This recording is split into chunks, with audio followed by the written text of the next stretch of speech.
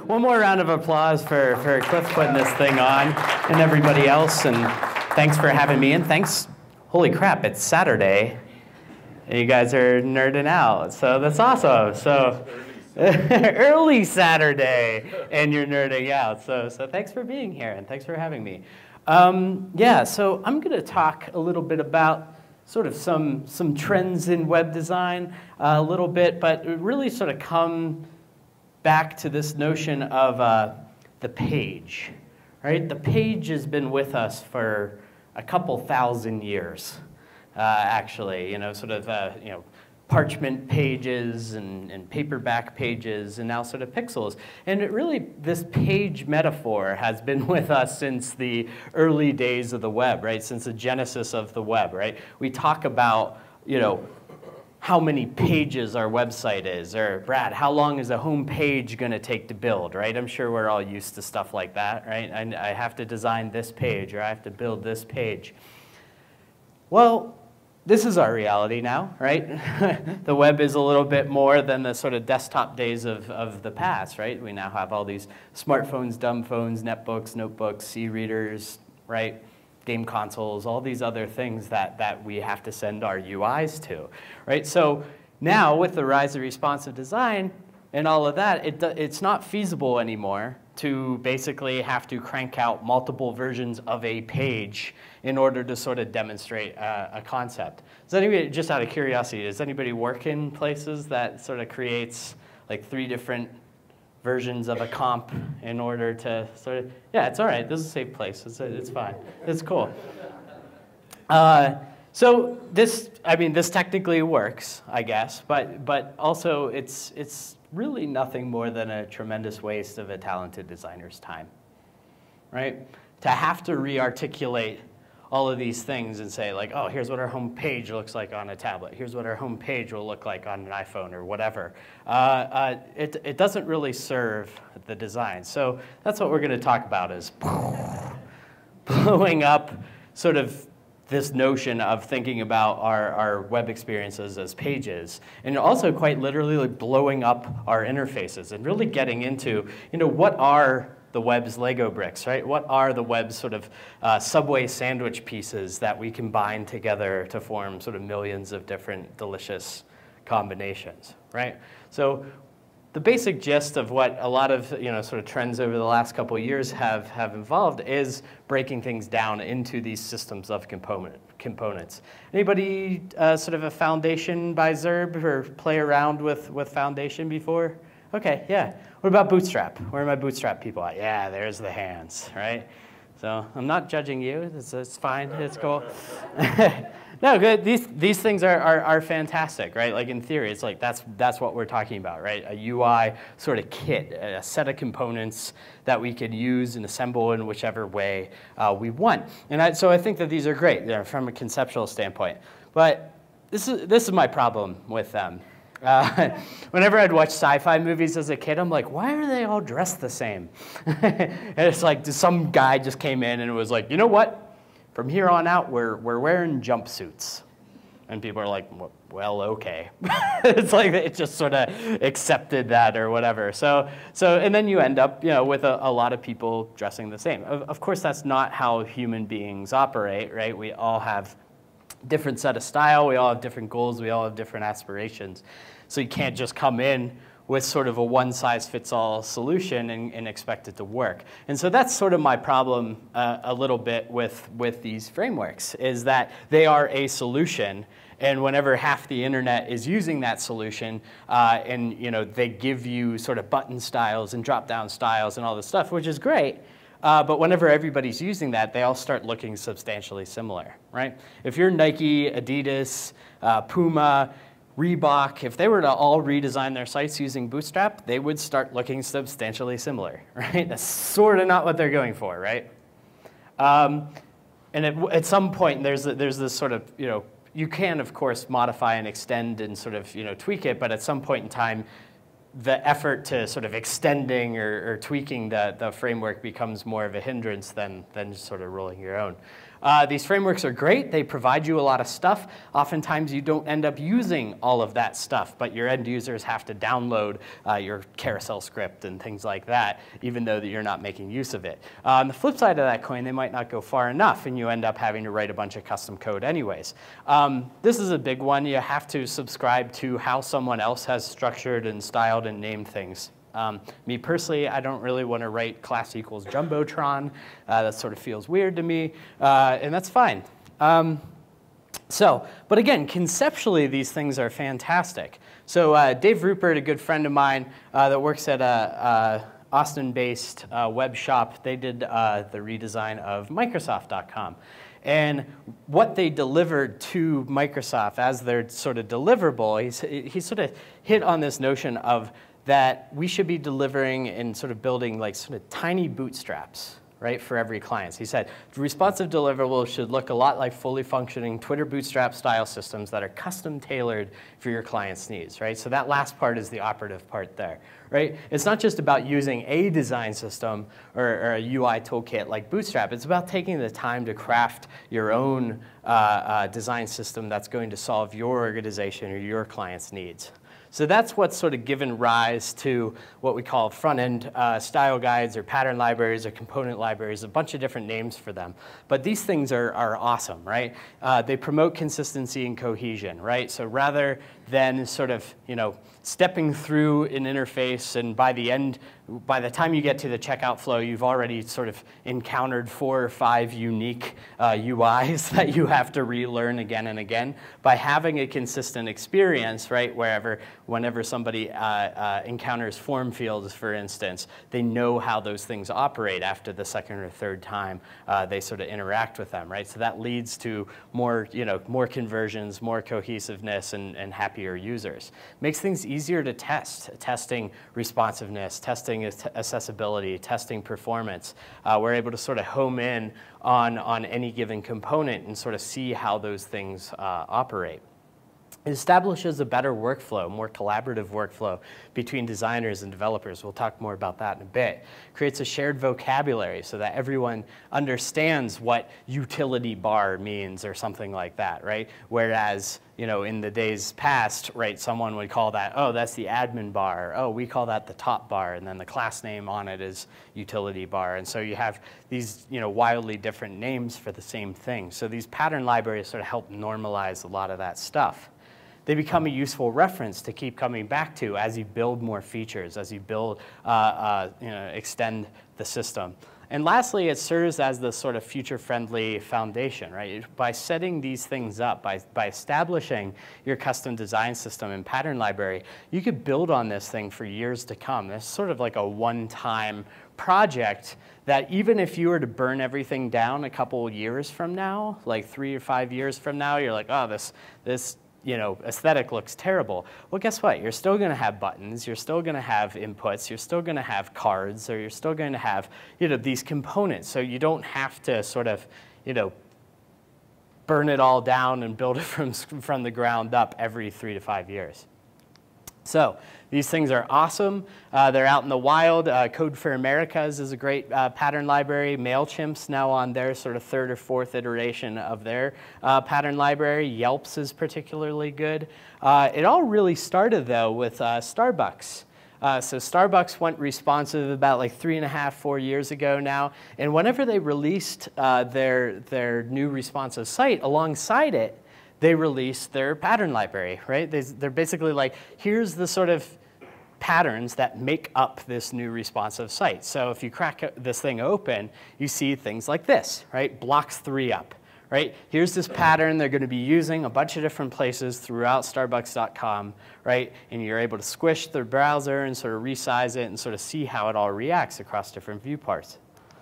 Here's tables. Here's a sort of a simple table with 3 columns, and you could sort of squish that onto smaller screens, no problem. But then what about this really complex table? How is that going to transform itself onto smaller screens? If you want to come to my workshop later on, we're going to talk all about sort of different patterns for sort of dealing with this sort of stuff. But at the end of the day, it's about sort of taking the time to craft the solutions that will make sense for your organization, right? So I love these. Like, I think that absolutely this is how we need to be approaching design and development projects in this day and age. Problem is, these things take time to create, right? I don't know about you, or did you ever go into work and you're like, oh, wonder what I'm gonna do today.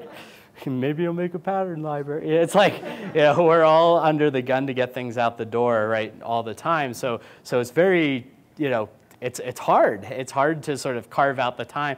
It's a useful tool, but at the same time, how do you actually capture, sort of make that happen? Sort of feeding into that, it's often treated as this auxiliary project, right? It's a nice to have, that if the going gets tough, it's like, yeah, I know that we said we are going to do this whole pattern library thing, but we got to get this new feature out the door, so therefore, sorry, it's got to go. Very often these things are too abstract, right? Blocks 3 up. Well, where does that actually get used? How does that, how does that look in context? Very often they're only seen as a designer tool or developer tool. So like only one, maybe the front-end development team sort of treats it as sort of theirs, and they're sole owners of this thing, and that other disciplines aren't invited to the party. Sometimes they're created after project launches. It's like, let's just get this thing out the door, and then we could sort of go through and sort of cherry pick things after the fact. And then lastly, and this is the thing that I really latched onto, was that I felt like a lot of these pattern libraries that were being released into the wild, which is fantastic, lacked sort of a clear methodology. It just was like, here's a big spray of components in no particular order. So that's sort of what I set out to do, is sort of think of a sort of a more thoughtful way to construct our interfaces. And so that's what I call atomic design. So that's what I'll get into next. So in the natural world, right, we have atoms, right? Hydrogen atom, oxygen atom. These are the basic building blocks of all matter, right? They have their own properties. They're also sort of an abstract concept, right? You don't see them floating around by themselves in nature, right? But those atoms combine together to form molecules, right? Like a water molecule is 2 hydrogen atoms, 1 oxygen atom, and now suddenly that takes on its own properties, right? It becomes sort of a useful sort of component. Those molecules keep combining to form more complex molecules, which keep combining further to form organisms, which keep combining together to form more complex organisms, like a person. I did a Google search for people, and this guy came up. I was like, yep, nailed it, going in my slides. But so all matter in the known universe, kept him in there, all matter in the known universe can be broken down into this sort of finite set of atomic elements, right? This is a beautiful, beautiful concept, right? And as it turns out, we have this on the web, too. So this is a guy named Josh Duck, who now I believe works at Facebook, but he put together the periodic table of HTML elements, which I thought was really cool. So it's like, here's all of our sort of table markup on the right, here's sort of our text markup in the yellow, here's sort of our form elements in green. Like, this is cool, right? So I really love this sort of display. But so because we're sort of dealing with a similar thing, maybe we could use that sort of same process that happens in the natural world and apply that to how we construct our user interfaces. So that's what atomic design is. So atomic design is this sort of collection of 5 stages that all happen concurrently. So I'll just sort of point this out. It's like not a linear process. This is just like this sort of coexists at the same time. So atomic design is atoms, molecules, organisms, templates, and pages all working together to not just create our final user interfaces, but also create the system, the patterns that will make up that final interface. So I'll just sort of give you an example of sort of how this goes down. So atoms, right? So in the natural world, again, hydrogen, oxygen, they all sort of have their own unique properties of the basic building blocks of matter. In our user interfaces, we have things like, here's a label atom, right? Here's an input atom. Here's a button atom. These things can't be broken down any further without ceasing to be functional, but they're also abstract, right? You're not going to find just a button floating around in space in your sort of final site.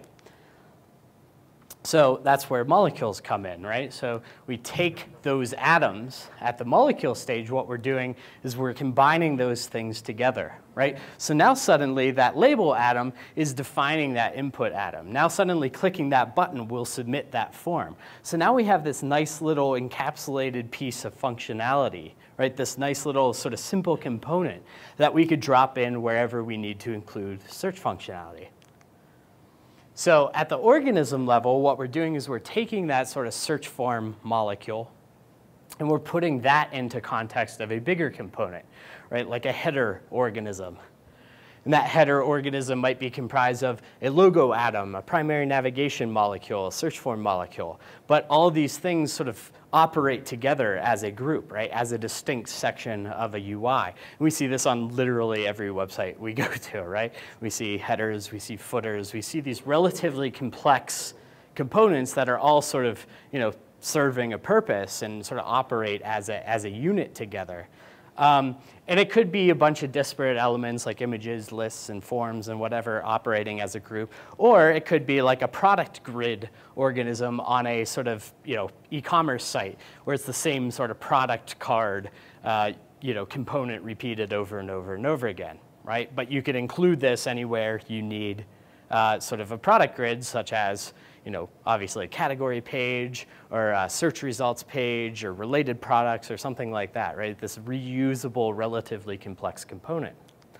So people get tripped up over this a lot. People email me a lot and they're like, what's the difference between sort of a molecule and an organism? How should I classify these things? First of all, I say, like, don't think too hard about it. Like, don't have like an hour-and-a-half long meeting of going, well, I think this is a molecule, and I think that this is an organism. Don't think too hard about it. But just little participation, using Facebook as an example, what would you call this, right? So if molecules are simple components and organisms are complex components, what would you call this? Yeah, complex, right? So this is an organism. Whenever you break this thing down, you could break that into sort of smaller components, right? So that's like a good sort of exercise. Is like whenever I blow this thing up, am I left with a handful of HTML tags, or am I left with a couple smaller components, right? What about this guy?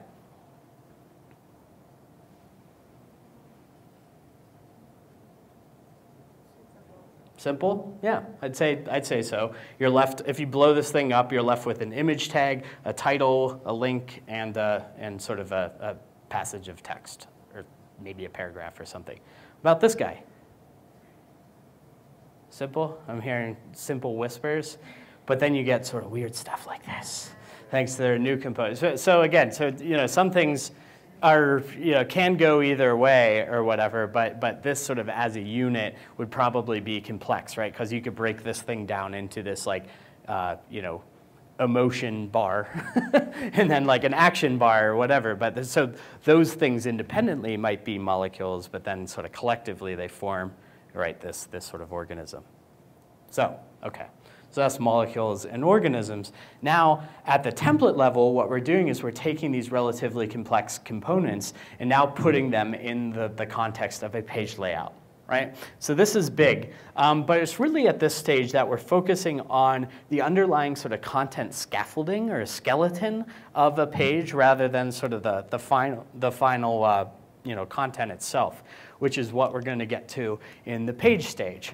So we sort of put these things together as templates, right, where we sort of put everything in their general sort of position on the page. And then at the page level, what we're doing is we're taking this template, and then we're pouring real representative content into that template, right? So this is obviously an important step just because this is what your end users are going to be interacting with. This is what your boss and clients are going to be signing off on. This is what your colleagues are going to be sort of deliberating over.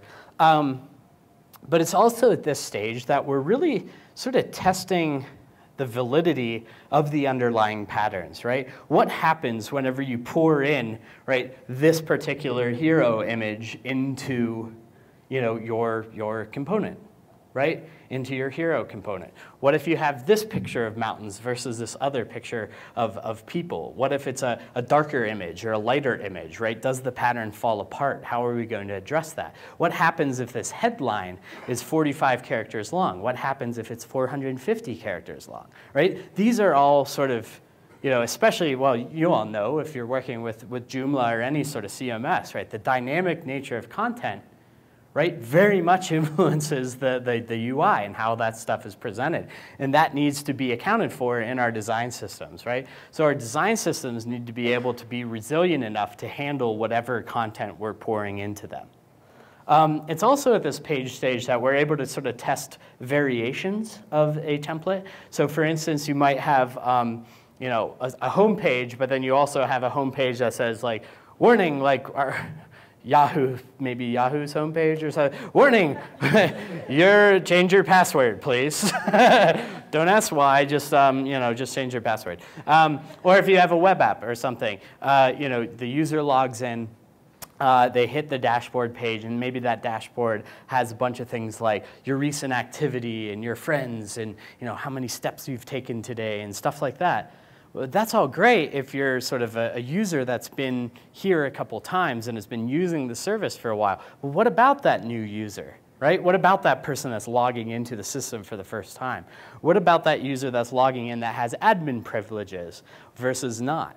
Right? So maybe someone with admin privileges might see a bunch of extra controls or navigation items or sort of edit and delete buttons versus sort of a regular user which won't see those. Right? It's still the same underlying template, but just based on whatever sort of the situation is, it might in some cases radically transform the UI. So again, our design systems need to be able to handle that stuff. At Atomic Design sort of gives a framework for sort of how to articulate those things. So I've been working this way for the last 3.5 years-ish.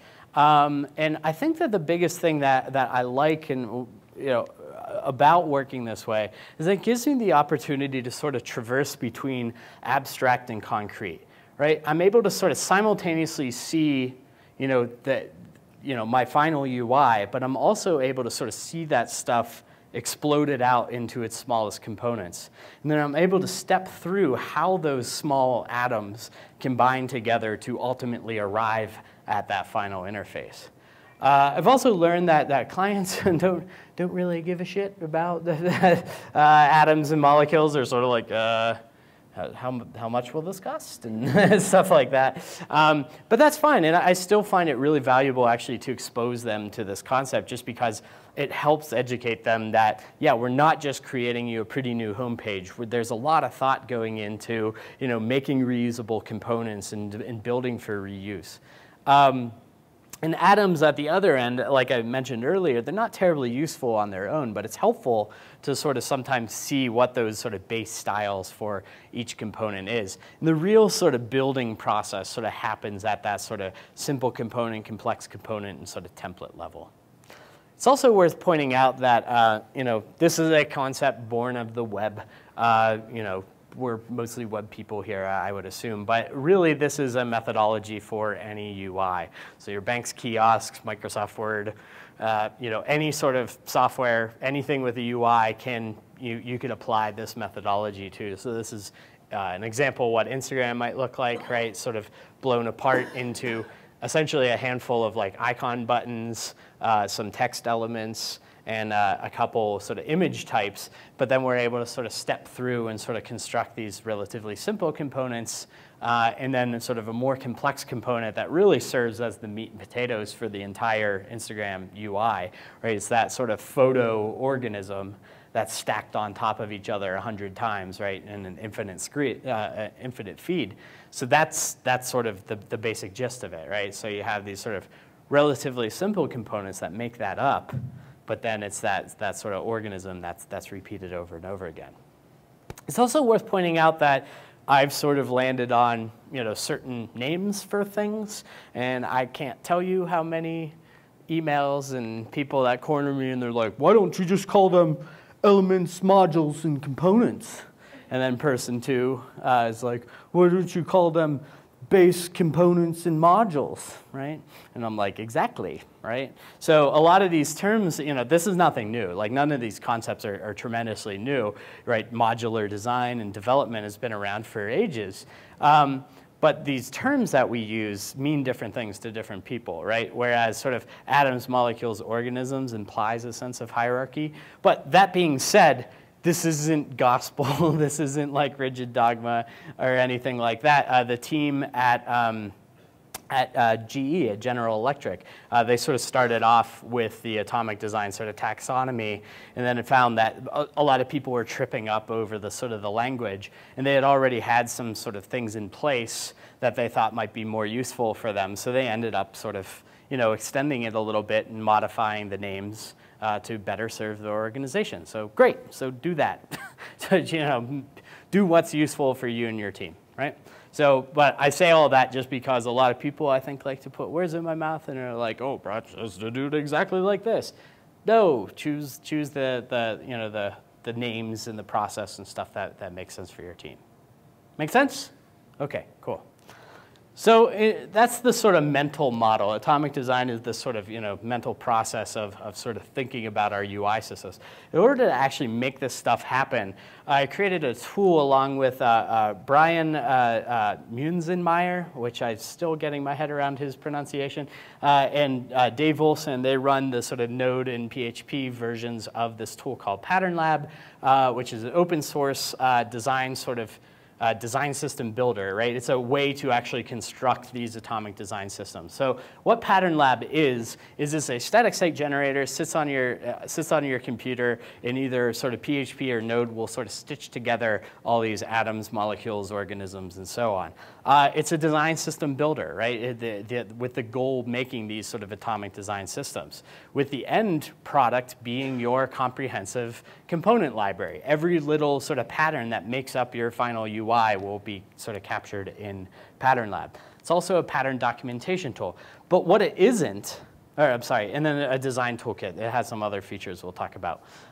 What Pattern Lab isn't, though, is it's not a UI framework. It's not like a competitor to Bootstrap or Foundation. In fact, you could actually use Bootstrap or Foundation inside of Pattern Lab. Pattern Lab is just there to sort of help stitch everything together. It's language, library, style, or workflow independent, which means that if you want to use Sass, cool, go for it. If you want to use React, cool, go for it. If you want to use this, that, or the other, Pattern Lab sort of is basically just like a blank canvas. So anything you put inside of Pattern Lab is owned by you. And so, yeah. So we're not like enforcing like a jQuery dependency or anything like that. You could construct your front end markup however you want. It's not incredibly rigid.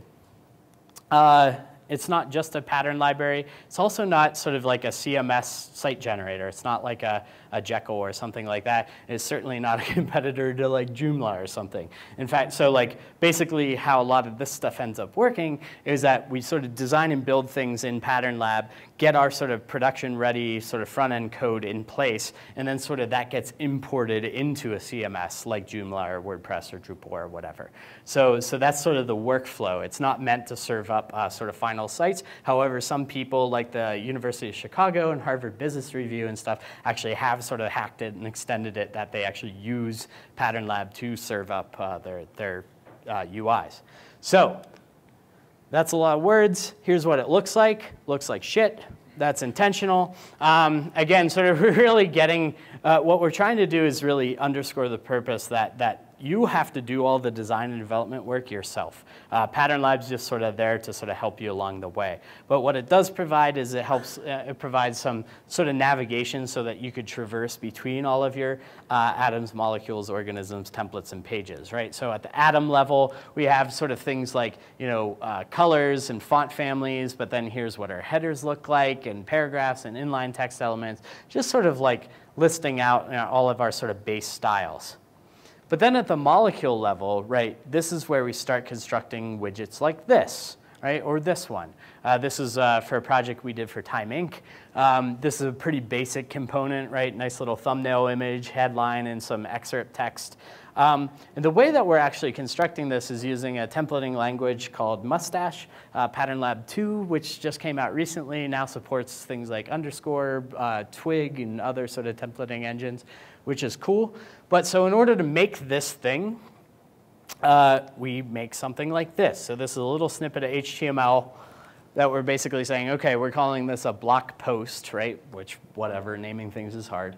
And all of the stuff in orange is Mustache code, right? So I'm basically giving it a dynamic URL for this link, a dynamic headline, and a dynamic excerpt. But the real sort of power comes in this little greater than sign. So we're telling Pattern Lab to include an atom called thumb, which is that nice little 400 by 300 image there, right? So whenever Pattern Lab compiles and builds, it's going to go out, search for that atom called thumb, and sort of pull that in. So now I have this nice little encapsulated piece of code that I could use that same greater than include pattern to include wherever I need to include that block. So at the organism level, what we're doing in order to create, say, a header, we're actually sort of creating a header tag, and we're including the logo, we're including the primary navigation, we're including the search form. All right? So now anywhere we need to include that header, we're using, again, that same greater than include pattern to sort of include that. So you can sort of see where this is going. It's like Russian nesting dolls, right? The little things are included in the bigger things, which are included in the little bigger things, right? And what that does, what that allows is for us to keep things nice and dry, right? I'm sure a lot of people are familiar with the concept. If you're more like a programmer, this notion of dry means don't repeat yourself, right? So what we're doing is we're sort of establishing these sort of patterns of varying degrees of complexity. And if we need to change, let's say, an avatar image, we could do that at the atom level, and any pattern that's including that atom will automatically update, right? So this beats the pants off of like working in Photoshop across like 50 different files, and then the client comes back and they're like, you know what, I don't like those buttons. Change those buttons, and then you have to comb through 50 PSDs, and yeah, it's not good, right? So, okay. So then at the template level, what we're doing in order to create, say, the homepage template, I'll just sort of give you a perusal. You could sort of see a few patterns repeated a couple different times, right? So again, at the template level, what we're doing is we're just sort of laying out the content skeleton and showing like, here's what we're expecting from, from a CMS standpoint or whatever. We want these images to be this, or we want to put character limits on our headlines or something like that. So what that looks like, we're including a header, we're including a hero, and we're sort of wrapping it in a name. We're just giving it a name, and I'll sort of touch on why that's important now. So again, at the page level, what we're doing is we're taking that sort of content scaffolding and pouring in real representative content. So we're taking this template and pouring in pictures of Beyonce. And this is my pro tip to you. If you ever need fast track design approval, pictures of Beyonce. It's just like, as soon as the client saw this, they're like, yeah, this is great, like, let's ship it, right? So it doesn't matter if you work for a bank or like financial institution or government, like just pictures of Beyonce, and they'll be like, that's great. So okay, so you could see what we've done is we replaced that sort of grayscale images, those FPO images, that sort of lorem ipsum text with real representative content. So now you could see what that template looks like with different content poured into it. Again, this is what the end user is going to see and interact with, but we have to make sure that the patterns we're putting on the page are capable of handling all the different types of content that we're pouring into it. And the way we're doing that is with a little bit of JSON. So we sort of define our FPO stuff and lorem ipsum stuff as sort of base JSON, where it's called like data.json. You could be like headline, lorem ipsum. But then at the page level, we're basically saying, I want the title to now be Time Inc. rather than page title or something. And rather than saying, I want my hero image to be FPO hero, I want it to now be hero _ Beyonce.jpg, right? So that will sort of swap out that stuff. what's cool about this is that this actually serves as a nice little sort of blueprint for the CMS, the sort of integration team. So I've worked with a lot of different teams where like sort of our job ends in sort of building the production ready markup, but then we have to work with the team that's integrating this design into a CMS, and it helps these people, you know, the sort of CMS implementers to go, oh, okay, I'm going to need this field, I'm going to need this stuff is static, this stuff is dynamic. Really, really helpful. It's also, again, at this stage that we're testing variations and sort of stress testing the components, right? So we might have, that's sort of the left, it's like there's the template level of this thing, and then at the right, we're sort of pouring in longer names to make sure that, you know, that this pattern is capable of handling those different patterns. It also includes some other stuff. We get garbage like this in our code and stuff. Oh, 320, iPhone 4 in portrait view. 480 in iPhone 4 and landscape view. 768 in iPad in portrait view, right? 1024 in iPad in landscape mode, right? The fold, right? Oh God, the fold, right? But of course, you know, in order to create these design systems that are meant to go anywhere, we have to consider the entire resolution spectrum. So built into Pattern Lab is a viewport resizer tool, so you're able to sort of squish and scale the entire design or individual pattern to make sure that it's resilient and it sort of holds up across the entire resolution pattern. There's also built-in disco mode, which sort of kicks the viewport around like crazy, and the clients love it. They're like, oh, look at it go, look at it go. And it's great because I think it really sort of more or less serves as an education tool, right, for clients and colleagues to understand that, yes, the web is this sort of continuum of resolutions, and that we can't just go, here's the iPhone view, here's the iPad view, here's the desktop view. Like, that's a very myopic way of viewing the web. So, okay. It also includes annotations. I'll just sort of touch on this real quick. Rather than sort of baking in annotations into some crazy long 200-page PDF, what we're doing instead is actually sort of building this into the UI itself. So you can add some annotations to your UI, which is cool. Gets all that great sort of IA and, you know, sort of wireframe thinking into the browser. Lineage. This is a really tremendously helpful feature that Pattern Lab provides, where basically you're able to sort of provide context for any given pattern. So what this means is that we could look at any pattern. This is for a project I'm working on right now. We have this sort of media block pattern. And it's like, that's great, but where is media block? You know, where is this pattern sort of employed? What's it made of? And so Pattern Lab will tell you that because of the sort of Russian nesting doll sort of approach to this, we can sort of print out that sort of breadcrumb trail in essence. So it basically says the media block pattern contains the following patterns: Atom Square, which is that little square thumbnail image, and this button bar sort of component, which is that collection of buttons. And then it says this, the media block pattern is included in the following patterns in this sort of media block list. What's helpful about this is like, great, if I were to change anything about this pattern, let's say change the font size, change the alignment, change the spacing, change anything about it, add or subtract certain components from it, we know exactly where we need to go and sort of re-QA and retest to make sure that nothing's broken, right? There's a bunch of other stuff. Won't get in there. If you want to check it out, it's patternlab.io. Again, it's, you know, free, open source, all that stuff. So, okay. So that's that. Well, how does this actually influence our process? How do we do work differently? And this is probably the hardest thing, right? We could talk about different technologies, different tools until we're blue in the face, but really what it comes down to is creating a more collaborative, a more sort of nimble process for actually sort of creating websites. Is anybody frustrated at all ever in the course of a web design development project, right? Anybody like maybe butt heads with different members of a team and stuff like that? So that's what we're going to talk about next. So talk about it through the lens of a couple different projects I've had the pleasure of working on. One is for a responsive site for Entertainment Weekly, another one for TechCrunch.com, and then sort of I talked about Time Inc. A little bit as well. So I'm just going to sort of talk through how we went about applying atomic design and good responsive design principles to our process. So set expectations. Does this look familiar to anybody?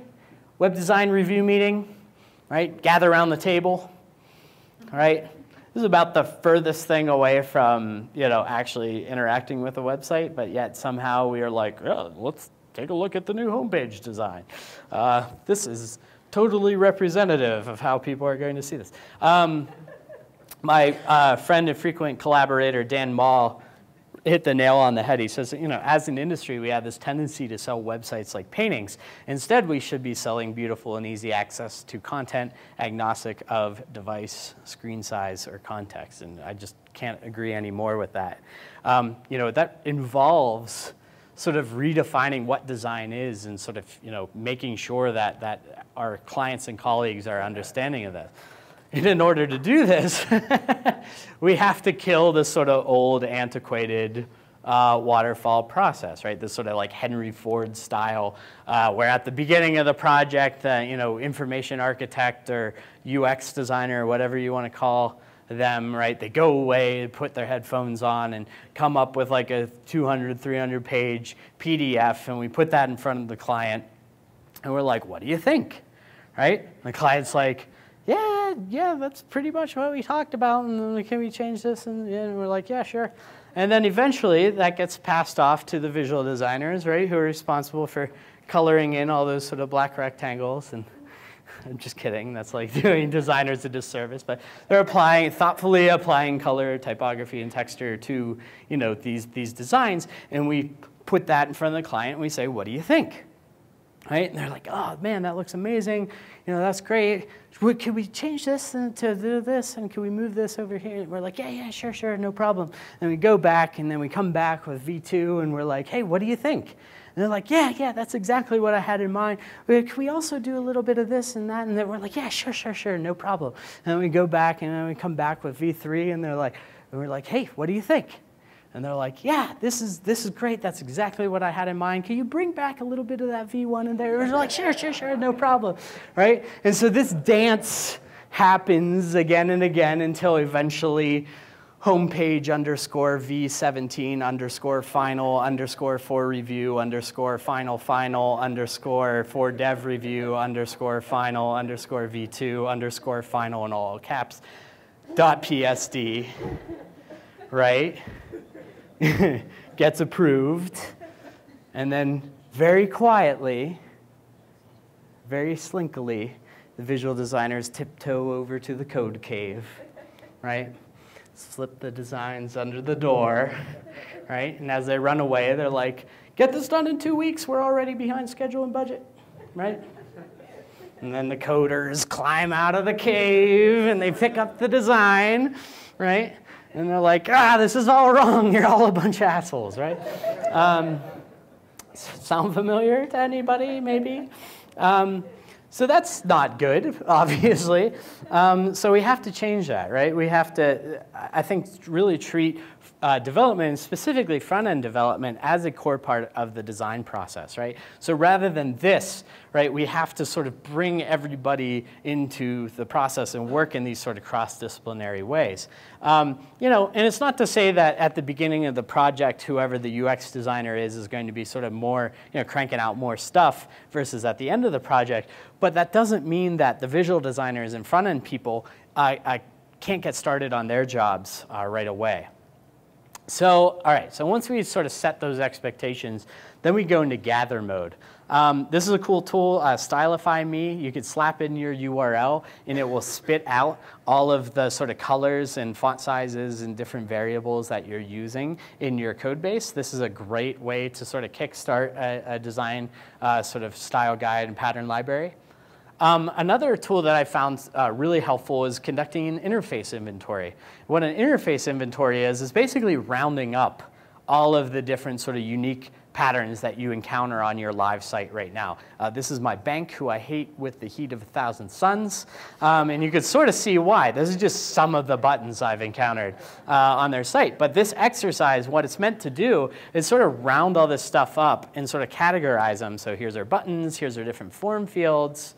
And what this allows us to do is start having a conversation about like, okay, let's start to think about normalizing this stuff and codifying these things as patterns. This can stay, this can go, this should be killed, and so on and so forth, right? So, so this process helps document your interface, point out those inconsistencies, and really helps establish the scope of the work, right? Like if we were to redesign our site and sort of create this pattern library, this style guide, this design system to govern our site, how long is that going to take? How long is each individual component going to take to build? And it really does lay the groundwork for that future style guide and pattern library. So it helps establish that shared vocabulary and names for things. So once we get done sort of gathering, then we actually start doing some real design and development work. I love sharing this story. A friend of mine is a kindergarten teacher in Washington, D.C. And one day, one of her students asked, how do you make a website? And my friend was like, well, as it turns out, I have a friend that makes websites for a living. So they gave me a FaceTime call. And a 6-year-old girl, Ava, asked me, how do you make a website? And I said, well, it's typically a good idea to sort of sketch a picture of what you might want that website to be. And an hour later, I get this picture message back. And I looked at it, I'm like, oh, that's awesome. And I looked at it again, and then I was like, holy shit. Like, this 6-year-old girl is better than like 95% of the designers I've ever worked with in my entire life. Clear labeling, like color coding for that, the X button, proper layout, freaking active states. She's 6. And here's the homepage, right? It isn't crazy, right? So again, proper hierarchy, more active states. Her buttons are way more consistent than my banks. Like, this is amazing. But why I love sharing this is because like I could build this right now. I think that for a long time we sort of propped up this artificial notion that it's like we have to sort of create all this like hi-fi work in order to sort of sell the ideas through, in order to articulate our ideas. And that's simply not the case. Sometimes all we need to do is just like draw a couple rectangles and say like, here's going to be a featured area. Here's going to be a list of stuff. Here's going to be a grid of stuff.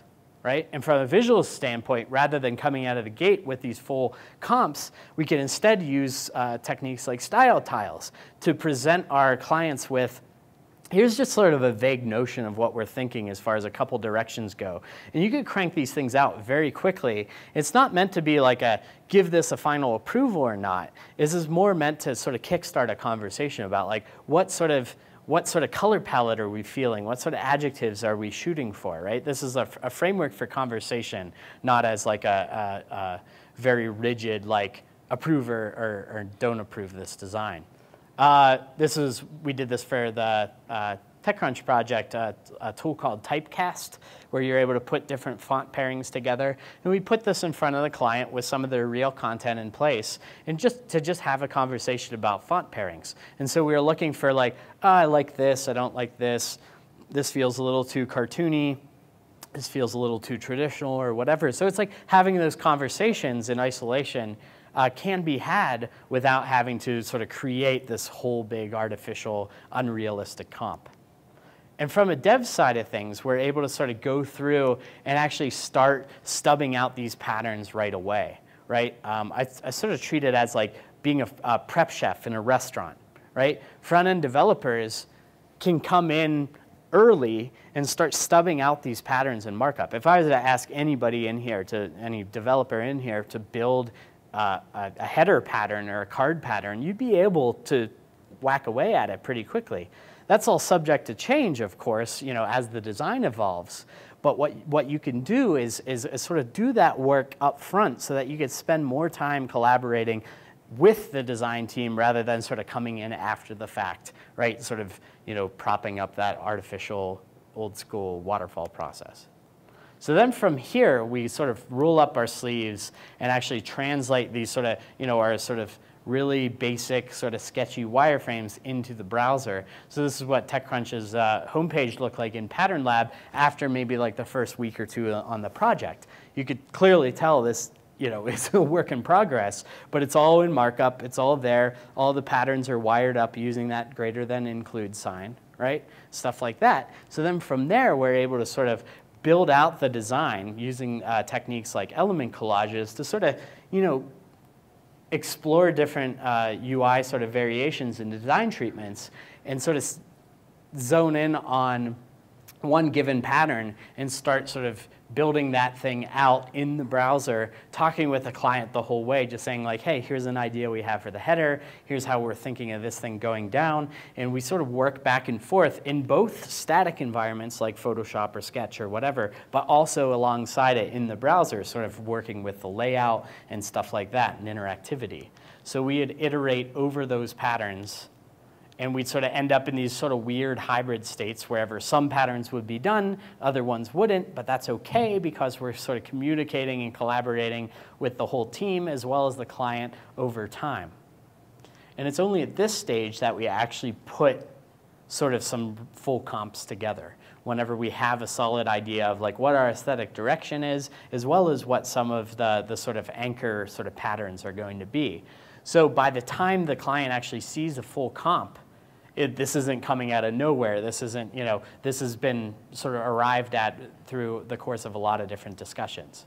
So that's sort of the process, is we sort of, design things and quickly build them out and iterate inside the browser. And once we are in the browser, we stay in the browser and only sort of go back out if we need to sort of spot comp something there. So it's about sort of working together, front-end design, front-end development, and sort of UI design, people working in static tools, all sort of working together to get things into the browser, into that final environment much sooner, where we could test things like responsiveness, performance, true type rendering, true color rendering, right? Test on a bunch of different devices, right?